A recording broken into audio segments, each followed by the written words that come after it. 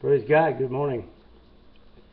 Due to some technical difficulties, which I have been experiencing, in regards to the communication between myself and the sister that I had referred to, for some reason or another, my emails are coming back,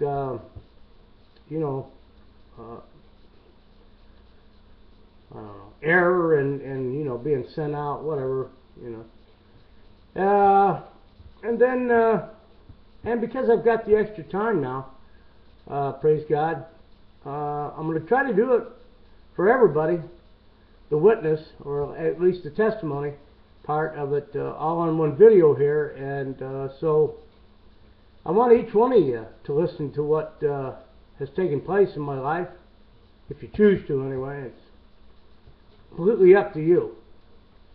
I believe has been some significant differences in what has taken place in my life, and I've attempted over the years to share this with others, and for some reason or another, the Lord's got a thing that He's working out in my life and in the lives of all of us, and so it just was never received. And I don't know that this will be received any more than it's ever been.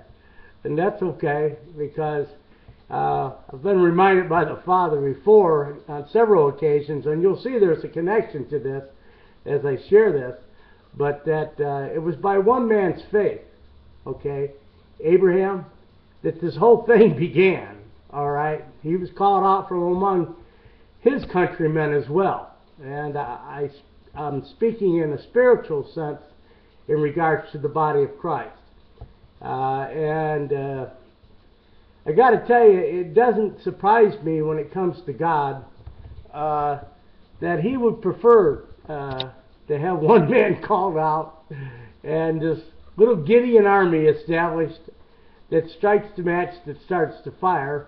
And so I'm believing by faith that's exactly what's getting ready to take place here in Tucson. And it was out of obedience, more than anything else, I guess, because when Abraham received that calling of God, he believed. Amen. And that's pretty much how it happened for me too. So I'm going to do it as quickly as possible. Don't want to hold you any longer than I have to, but it is a 35-year walk, but it's not filled with every day. Okay, you guys know that's not how it works in the Lord. It may be in some cases, it seemed to be that way. And especially here in the end times, I don't know, the Spirit of the Lord is moving, and a lot of you brothers and sisters may be receiving it on a daily basis now. I don't know, whatever the Father is doing at this end time to make sure everyone is gathered in and brought to the point of being able to believe by faith each and every step of what's going to take place. But that we know that for certain, all right, at least those of us who have matured in the Word, there's no question in my heart and mind that the Father would not just leave us hanging out here. If this is the end time, which I believe it is, and we have entered into that last phase, okay, of what I believe is the finished work of faith, then something needs to begin to take place on earth. All right? So it just don't happen in the heavenlies. It just don't happen in the spiritual. I mean, it comes right down here, right here in our faces in regards to the natural. Okay? These are natural events that are getting ready to take place. Amen, Jesus. So we need to, as I mentioned in the last video, to be ready to accept these natural events that are getting ready to take place. So I liken it on to Abraham. And if by one man's faith this whole thing began, then who are we to say that it won't end in the same way? By one man's faith. Amen? So here we go. It happened, it began back in 1976, 77. I believe I went out to California. It was called from the East Coast, 1976. But it wasn't until later on, in the first part of 77, that I actually made my confession of faith before a brother. And at that time, okay, like I had said before, and many of you may or may not have already listened to, that, you know, I grew up believing. All right?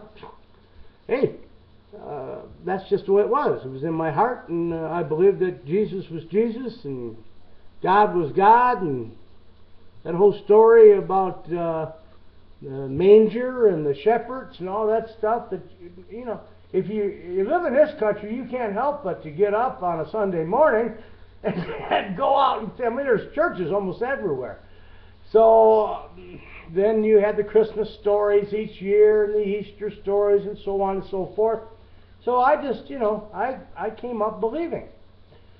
So anyway, there did come a time, though, because of a couple of crying outs. One woman, I was about 12, you know. My family fought a lot. They're alcoholic and come from a divorced home. And so it really affected me as a kid.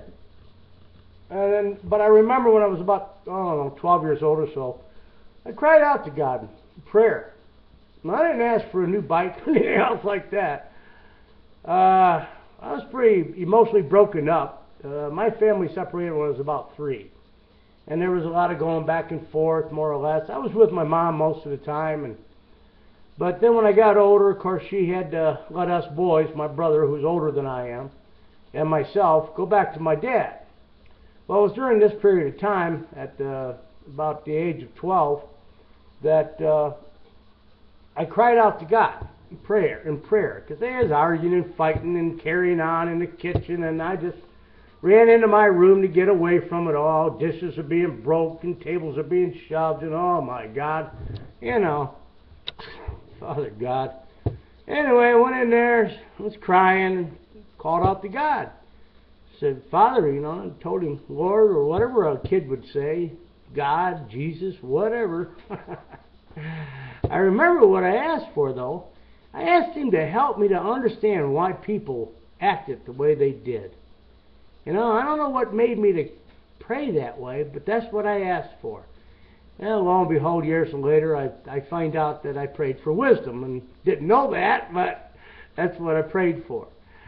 So, now before all that took place, I want to let you know how it really got started for me, how I believe it really got started for me.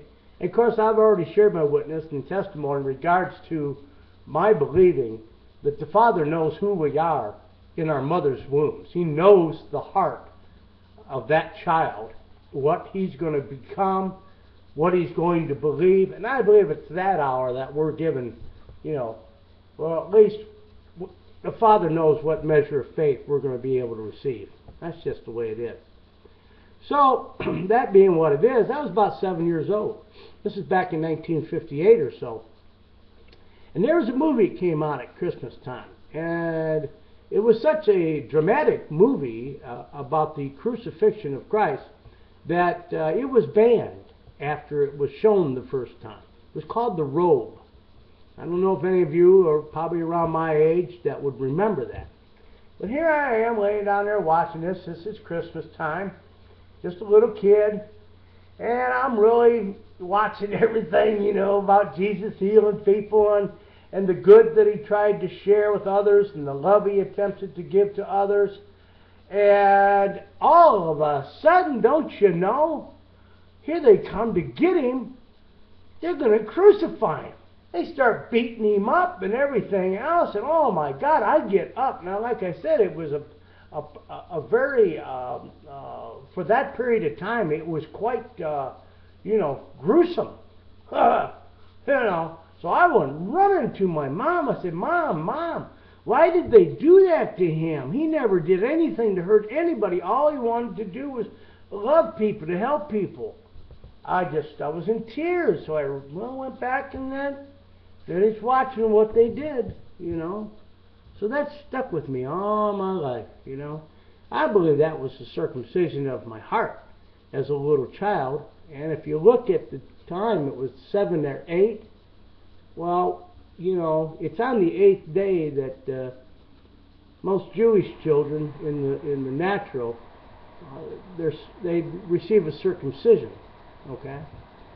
So since we're speaking about spiritual things, it's the circumcision of the heart.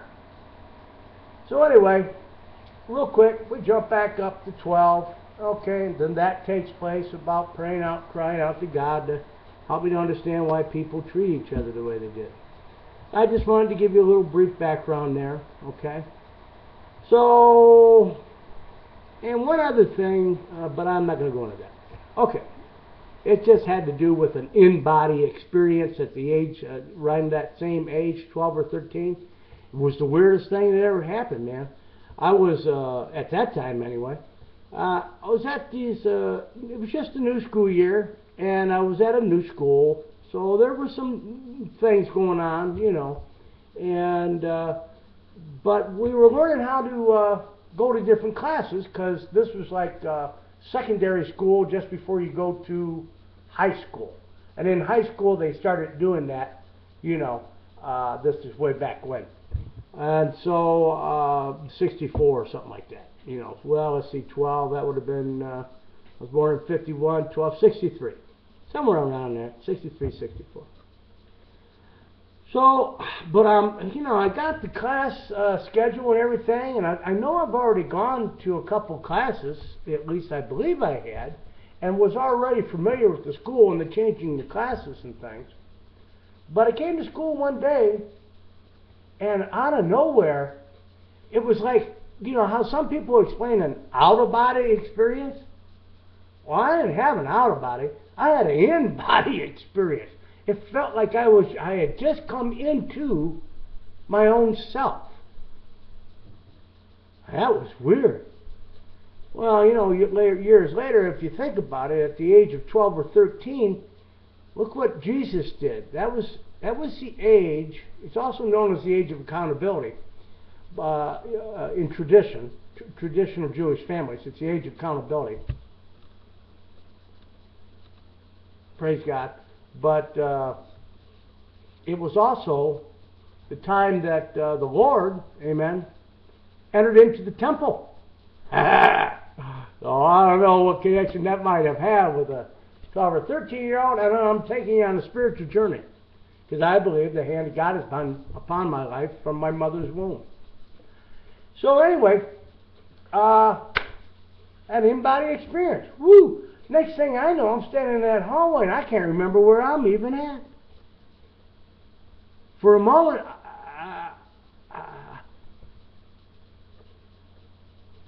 so it was to the point that if it wasn't for somebody else, some other student in the hallways, that I could show this class paper to, which class I was supposed to be going to, I never would have made it to class. Amen? That's how it was. So it was pretty weird. Anyway, let's go on. I want to make this as quick as possible. I keep it as short as possible. But this is the same testimony I've given, okay, from the first videos right on through. Just trying to condense it now into one video and hope and pray by God that you'll sit down and listen to it. Excuse me. Anyway, that's pretty much it. During my lifetime as a kid, there's been a couple of times that I've had some near-death, once as a child in a swimming pool. When I had dove down into this pool, there were some kids playing water basketball, bigger kids. And I jumped down into that water because, you know, I'm one of them that is afraid to open his eyes, you know. But I'm swimming underwater, and I got my eyes closed. Somehow or another, I got myself positioned up underneath a group of them who were above me, and I'm in the water, you know, and I'm trying to come up, and as I come up, all I can do is hit these bodies. I can't get up. I can't get up. And I'm running out of air.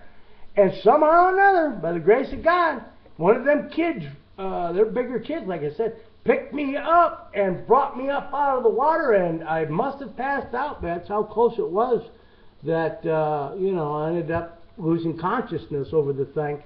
So, amen. Okay. this was going to happen again later in my life after I came back from Vietnam. But it wasn't because of, well, it began with my wanting to die, you know. And then the Lord showed me that I really didn't want to die. Okay. So He got that out of my head real quick. Anyway, that was pretty much it as a kid. So, oh yeah, one other was really neat too. I'm mentioning these things because I believe they all have to do with a work in the will of Father in my life. And when I was about at the same age, 7 or 8, I went out to this garage at our house, amen. And like any other kid, I'm just looking around in that garage, you know, getting mischief, you know. And somehow or another, I got me a book of matches. And it's interesting that the same wooden box of matches, okay, should happen to come up later in my life, which I'll explain in a painting. And I've mentioned that a few times about striking the match that starts the fire. So anyway, praise God. As a kid, I'm out there in that garage. And I see this old can. It's got a spout on it, okay?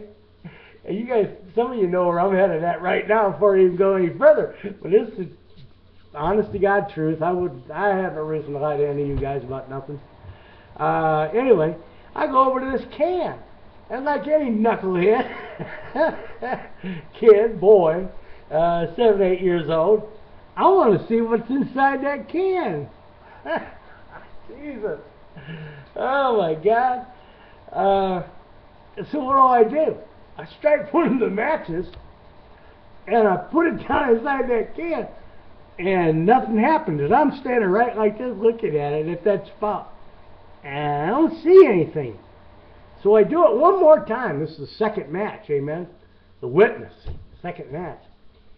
Strike that match. This time it don't go out. Boom! That flame comes. It's just a little bit of gas in the bottom of that tank, and whoosh! It hits my face, burns my eyebrows off, out of my eyelashes, takes all the air out of my lungs because it's right in my face. I go running into the house, and they call the rescue squad, and everything else takes place. Amen. And that was something. Anyway, just wanted to share that because it's interesting how all these things kind of more or less line themselves up with the rest of the story. Amen. Page 2 of the Paul Harvey report. Amen. Some of you may not be old enough to remember Paul Harvey, but he had page 2. The other half of the story. Amen. So anyway, there you go. That's the basics for the childhood thing. And the next step is I'm getting shipped off to Vietnam.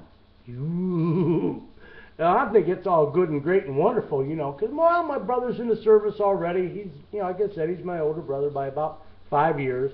My sister's about 3.5, 4 years, someplace wrong in there. She was born right after him. You know, and then I came along like 3 years later, whatever. Third of 3. Okay. Anyway, off to Vietnam now. Like I said, I'm feeling all cool and slick and everything else because I got me this uniform, okay? I'm a soldier, you know, thinking I'm all that in a bag of chips. But truth of the fact is, I'm just a 17-year-old kid. I haven't got the foggiest idea of what I'm doing. Have no political, you know, I quit school when I was 14. You know, society and everything else that had anything to do with really maybe knowing a little bit what was going on. I was a knucklehead. I didn't know nothing. I just wanted the uniform.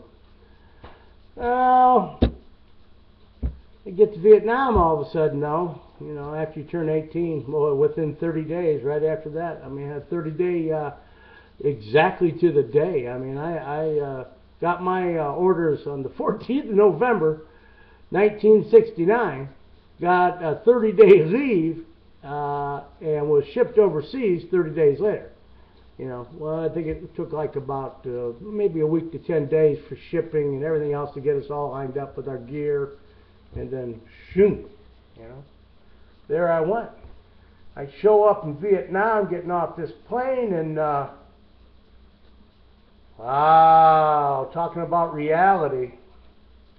The doors open up and we start to step out, and you could feel this wave of heat because it's tropical heat over there, you know. And of course, this is in the winter months, so it probably wasn't as hot as it ended up getting. But anyway, first thing I see when I walk off out of that door to go down the steps, I see over on the left what looks to me like a bunch of body bags. It turned out to probably be just garbage bags, but that ain't what I saw. I'm seeing body bags, a stack of them, okay? And that's what I'm seeing when I get off this plane. So all of a sudden, having that uniform, it ain't as slick and cool as it was before. Now we're getting it in, you know, to the real thing. But by the grace of God, I got out of that with my life, amen, Jesus, and many did not. So, back home now. Well, you know what? My particular generation saw a lot of different things take place. And as children, I believe it really affected a lot of us. Some of that was Kennedy's assassination. I was sitting down watching TV as a child at school when that took place. I was actually watching the arcade, me and a group of other kids, when he got shot. I mean, that stuff sticks with you. We were all sent home, and we knew before anybody else the president had been shot. So, you know, then Bobby Kennedy and Martin Luther King and all the upheaval and finding out that there's people in this country that wasn't even allowed to vote. Here I'm being taught up north here, apple pie, Chevrolet, and America, rah, rah. Well, guess what? It ain't like that. And after I got done with Vietnam, I really knew it ain't like that. And then, you know, Plastic Yono and this whole thing about, and we're still dealing with it, okay? We've got these guys with the money and stuff like that. Well, we were having that same deal. We figured it was all a plastic society because that was, you know, what it was all leading up to. It was nothing real. And we couldn't trust the government and so on and so forth. Okay? No different than it is now. Goes to show how fast we evolve as people. Not very fast. Anyway, I was a little disappointed as a young man. And a little depressed, to say the least. So you throw in a little bit of booze and all of a sudden, you don't know what might happen. I was a partier. Praise God. Hey, it was the early 70s, man. Everybody was partying. I don't know anybody that wasn't. Everybody was smoking. It was all part of life. I started smoking when I was 11 years old. By the time I was 13, I was hooked on the nicotine. So anyway, I guess I'm about 22, 23 years old when I come back. Maybe 4 years. About 21, 22. I'm sitting at this bench pad. Big major city, or not major city, my hometown, Toledo. It was a good sized city. But a major intersection. Secord Monroe. For any of you that may be from Toledo, Ohio, when you hear this, you'll know where I'm talking about. Anyway, just a little bit off the corner. I get off. I'm sitting there. Well, I'm sitting there at the bus stop. I'm really depressed. And I'm talking to God and telling Him that, oh man, or maybe I'm just talking to myself. I don't know. But I just don't want to live no more because, you know, it's the same stuff all over again. All right? It's just nothing good. Nothing good at all in my life. So I got up off that bus stop and started walking down the street. And just as I get past to a point where there's this brick building, and it's a pretty good sized brick building, I'm just about halfway into the center of that brick building where there's really, you know, if you needed to move real quick, you couldn't get out of the way and nothing, and that brick building would be right behind you. That's exactly when I start hearing all these lights and sirens coming from down the street. I mean, they're just running, they're just flying down, and I can see that in the distance. This is nighttime. I don't know, 10, 12 o'clock, who knows. And I can see it's coming closer and closer and closer. Next thing I know, there I am as I'm watching this. Here comes this pickup truck coming, whoa, way over one way, then coming back in this way because he's dodging in and out of the traffic and the cars, whatever little few cars that were out there. And the law's right behind him. Well, wouldn't you know it, he goes to the high side right there at the intersection and then swerves back to the, turns to the right to come back. And just at that angle, he's got to be going 60 miles an hour, folks. If he's going a mile an hour, he's going 60. And he is coming right at me at a direct angle, and I'm standing right there with nothing but a concrete wall behind me. I ain't got no place to go, and I'm like a frozen deer looking at them lights. And this guy, I'm telling you, before the Father, that vehicle got so close to me that I could literally see inside the windshield, the dash. I know exactly what he was wearing. A pair of those bib overhaul jeans and a white t-shirt. Now my eyes was particularly, now sitting next to him was a young girl. But my eyes was particularly on him because he's the one driving. And all of a sudden, just out of nowhere, boom, this great, like a white light. Now you guys know a difference between the color of the hues of street lights and candlelight out of a vehicle. This was not that kind of light. This was a bright white light. And I, before the Father, to this day, still believe I saw trails in that light as if it was an angel. Bam! And I'm telling you, there was no place else he could have gone. But for some reason or another, when he hit that curve, it spun him right out, back out, away from me. I fell back against the wall, just out of breath, man. I just slid right down that wall, man. I was scared to death, buddy. And I started to cry a little bit, and I ended up, I'm in like a daze, dude. Walk around the back of the building and go right down to my knees and give thanks to God. I'm still alive. All of a sudden, I don't want to die as much as I thought I wanted to die. Amen. So God got that out of me real quick. Real quick. So, next thing I know, a couple of years pass by. I'm still out there drinking and partying like everybody else is.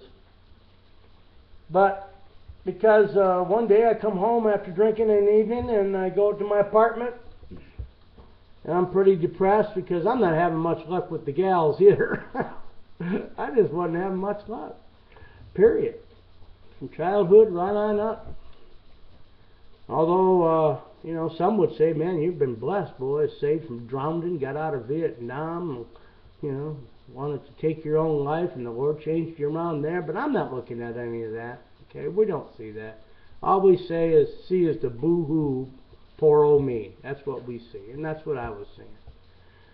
So once again, it's come to a point in my life where I'm crying out to the Father because I'm just upset, man. Again, okay, now I'm 26, 27, 25, 26, something like that, in that period of time.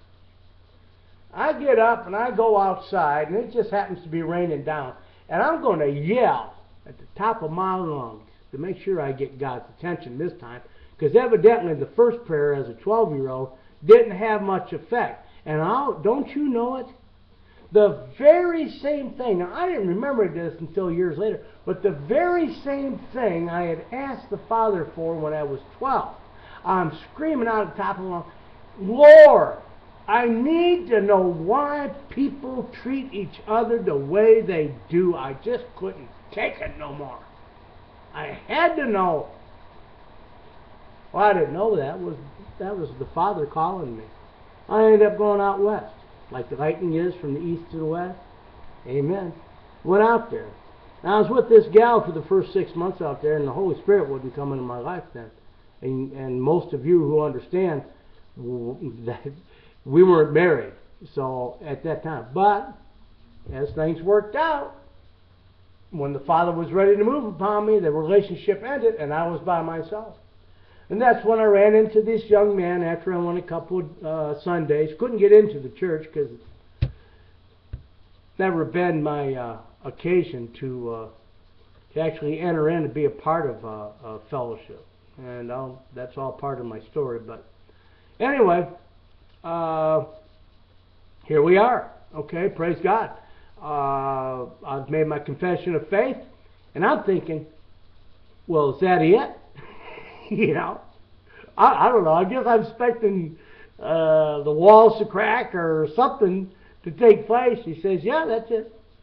I said, oh, okay. Now, I'd always believed in God and Jesus, so I thought to myself before I entered into this confession of faith before him, well, you know, I even talked to the Lord. I said, well, God, you know, I believe, so what's the difference between my believing and telling somebody else and saying it out in the open?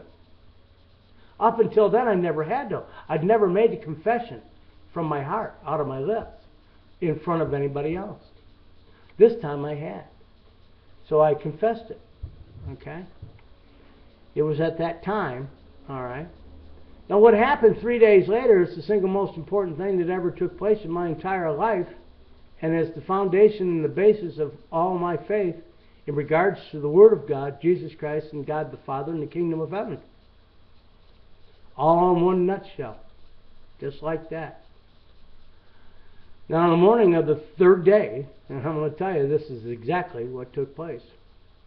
For 2 nights in a row, I would read the little Bible there that I had, and didn't do that much reading. How much reading can you do in 2 nights? Because I'd never read it before. But I wanted to know, you know, what was up. So I started reading. Sure enough, boy, that conviction in the heart, you know. Especially with Paul. He had a ministry to us. He knew exactly, the Father knows exactly who and what man is, what we are. It's us that needs to find out the truth about that, because He already knows. So I was being convicted, and I was crying. Some of you I've shared with before. I realized that, you know, all these years that, you know, I'd been asking, I wanted to know and understand why people treated each other the way they did. I was finding out.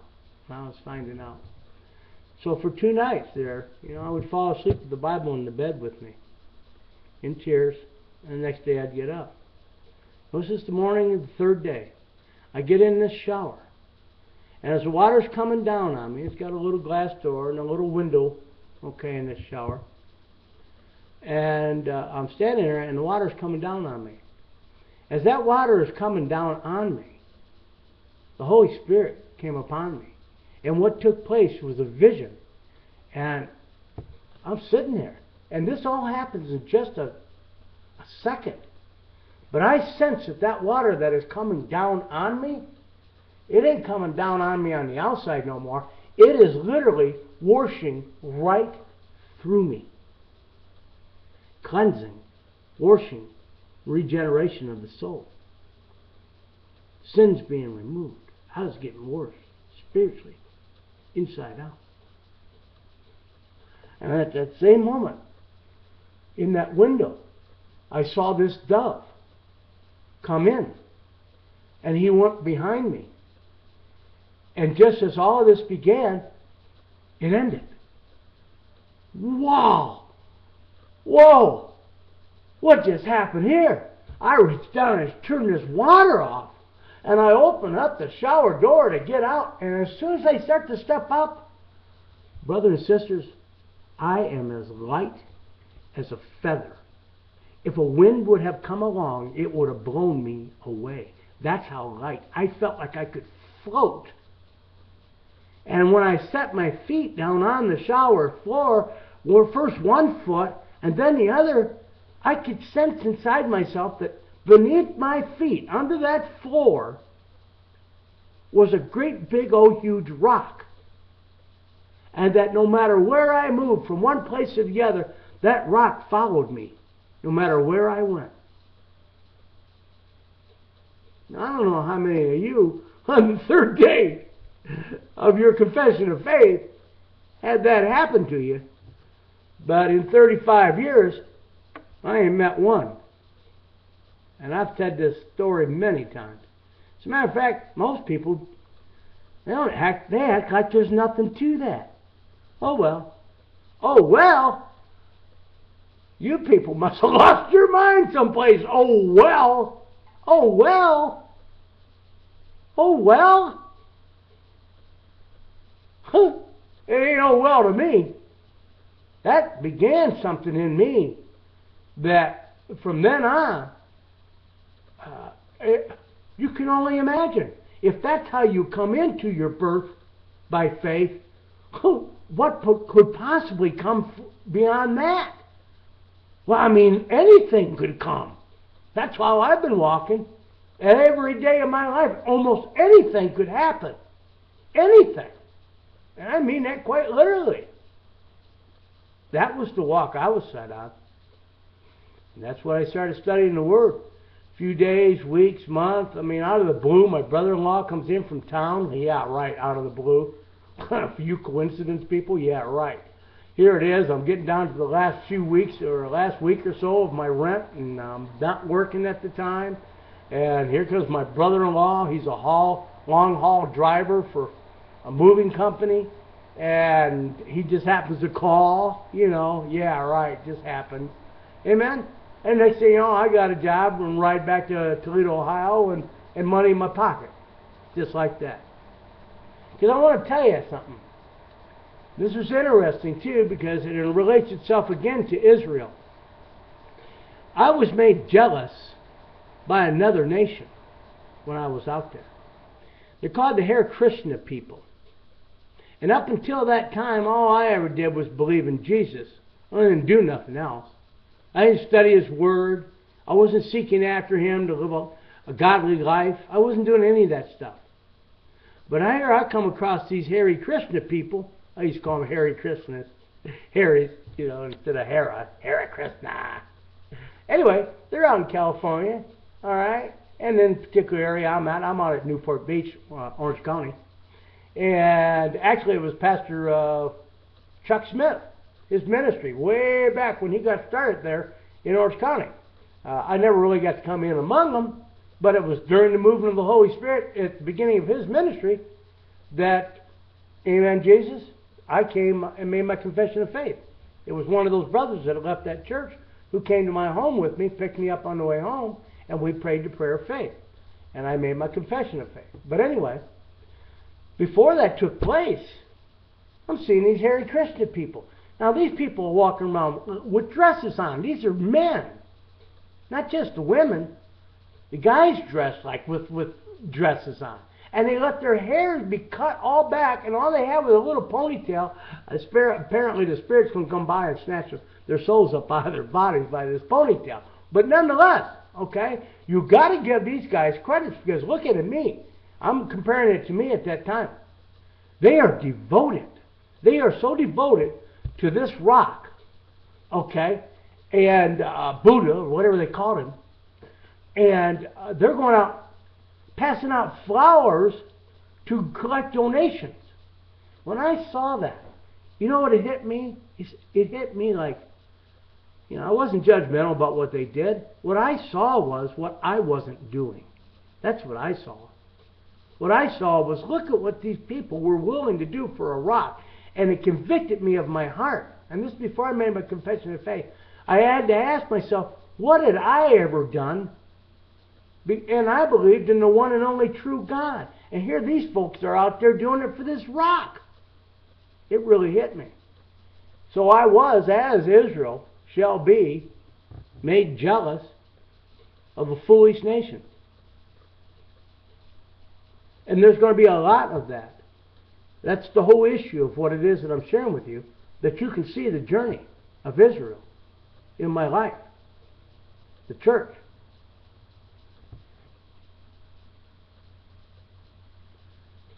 So, that period of time passes. I get back home. Now, first week I'm there, boy, I'm being blessed pretty good, man. A friend of mine lets me have a vehicle. I still owe him $300 for that thing. I never did get it to him. God, Father, forgive me. And if I ever get, you know, I just pray the Lord forgive me for that debt, because he was a good friend.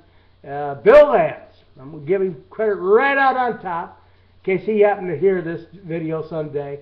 I still owe you that $300, Bill. But this is back in, anyway, it was a nice little Volkswagen van, and, you know, I had transportation. I was staying at my brother's, and the next thing you know, but it's only a week or two after I've come back from town. And I'm studying the Word. You know, I'm reading it. Well, I'm just eating all I can do and read all I can read. I had a real hunger for that Word because of the baptism. I couldn't get enough of that Word. Anyway, it hits me, you know. I'm thinking to myself, well, did that really happen out there in California? And I've shared it with a couple of people. I got one pastor so stirred up as he was giving me a ride. He wanted to know what the name of the church was. And I'm thinking to myself, what do you mean? I didn't know what he was talking about, what the name of the church is. Now, until later, years later, okay, another coincidence, okay. Here, when I first come into the faith, I got this pastor, Spirit-filled, who evidently, as I'm speaking, okay, the Spirit's moving on him, and he's so excited, he wants to know, what's the name? I didn't know what he was talking about. But here, years later, Messiah's Second Assembly. I mean, you guys can look at this stuff as it being coincidence until you're blue in your face, and I'm telling you, I live by faith. These are not coincidences. These are manifestations of the Father in my life. Right from the time I've been born again. Non-stop. So anyway, I'm saying to myself this one morning as I'm getting up and I'm getting ready to get in the truck and take off, I'm just thinking, you know, like anybody would. I'm questioning whether or not, you know, maybe I just had some kind of a mental breakdown or something out there in California. I know I wasn't doing no drugs. I was as clean and as sober as I had ever been. Because the Hare Krishna thing, I thought about cleaning up my body. You know, they're real heavy on the temple thing. And wasn't eating no meats and wasn't killing nothing, you know. Actually, I went out to California to find Mother Earth. I figured that would be the answer. But the Lord knew that what I would find was Him. So, anyway, I'm thinking, you know, like I said, it's only a couple of weeks later. So I'm wondering in my mind as I drive off on the vehicle, Lord, was that really you out there in California? Well, get down to the end of the street and I make a right-hand turn. And then I no more make that right-hand turn into what is like a 4-lane road highway, small highway going into town because my brother lived a little bit out of town. I no more get on that road and I'm heading down that road and all of a sudden I look off to the right. Now remember, I am asking God, was this really Him in California? Before the Father again, I tell you the truth. I look to the right, and there's this great big billboard standing there. You are never going to believe in a million years what's written on this billboard. It's a sugar company based out there in my brother's area at that time where he was living. The name on that board was I Am. It was the I Am Sugar Company. A great big billboard with the words I Am. I never asked God again about whether or not it was Him. I can tell you that. Great big billboard with I Am on. I Am.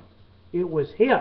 It always has been Him, and I never asked Him again if it was. Never did. How about you? I don't think so. So praise God. From that point on, it's pretty much maturing in the Word the first 3 years, and I'll tell you again, and I've told others before, and I've mentioned in my videos, I was discipled by Jesus Christ. And I'm not talking I was discipled by the leading of the Holy Spirit as I studied the Word of God. I am telling you I was discipled by Jesus Christ Himself. I am a disciple of Jesus Christ. How did that come to be? Because when I read the Word, and it said to me that I had no need that a man teach me, that He would teach me, I believed it. And I didn't just believe that what it was saying was it had to do something with the Holy Spirit, lead me and guide me in the Word of God. No, sir. No, ma'am. I believed it literally, that Jesus himself would teach me. And by faith, that's exactly who has taught me. Jesus himself. So, somewhere along the line during these faith ministries, and this is all within the first year or so, because if anybody that's really studied the Word, there's a year where the husband and the wife come together, and you don't go out to battle or anything else. You read about that. How when a husband and a wife in the Jewish tradition, when they're first married, I think it's even in the Old Testament, there's a year that they consummate their marriage. And that took place for me. Along with that, in that period of time, Haggai, and all kinds of different faith believers, Copeland back in that day when they were young, before they got off into this prosperity stuff. Father forgive them. But that's such a mess. A lie. It's the God of mammon. And you don't know that, man, you need to check it out, because that's all that is. Anyway, Seville, different faith-believing pastors or ministers, evangelists were going on. So I caught the bug somewhere along the line. I'm sitting there watching them one day, listening to some tapes. Bam! It's like a light went off. I don't know exactly what took place at that moment, but what I was doing on what would seem like just a marriage period of time, taking it easy, not really putting on the armor of the Word of God. I was kind of more or less studying, but not like it happened after that. When that light went on of that faith, of faith, I could not get enough of the Word of God. I literally ate that Word day in and day out. And I was out of work for a while too, for quite a while. For about 3 years this went on, and I couldn't, again, these are all seemingly like they're coincidences, but I'm walking by faith. For 3 years, I'm studying that Word day in and day out, night in and night out. Can I get enough of it? One day I woke up and I'm drinking some coffee, and the Bible is sitting over there on the shelf, in my living room, where I left it the night before, or day before, and I was sitting there drinking some coffee, and I'm looking at this Bible, and I know I just woke up, and you guys can throw this off to a lot of different things, but I will tell you, that Bible went moving like this. It was breathing. Before the Father in heaven, I tell you, that Bible was moving up and down, up and down. I even rubbed my eyes to make sure that what I was seeing was not an hallucination, or it was moving up and down, up and down. It was breathing, folks. That's when it hit me that the Word of God in that Bible that you read, it is literally alive. It is alive.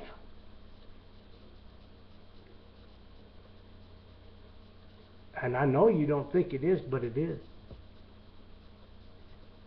It literally has a life of its own.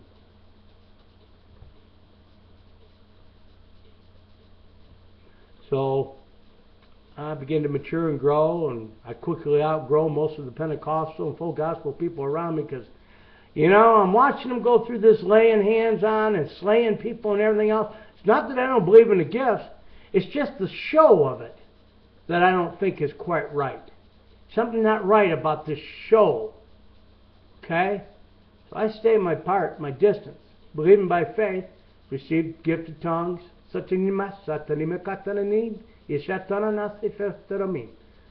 the grace and the glory of the God the Father, I received the gift of tongues. And without interpretation, you're not supposed to speak. So I just gave you the interpretation in case there's any people out there that want to say, well, you ain't allowed to speak in tongues. But I can, because I can interpret my tongue. It was part of the gift that was given to me, the interpretation. Because the tongues that was given to me, I'm going to probably do this in another take, because I don't want to hold you too long, and I know an hour is pretty long for anybody to listen to, even some old man babbling.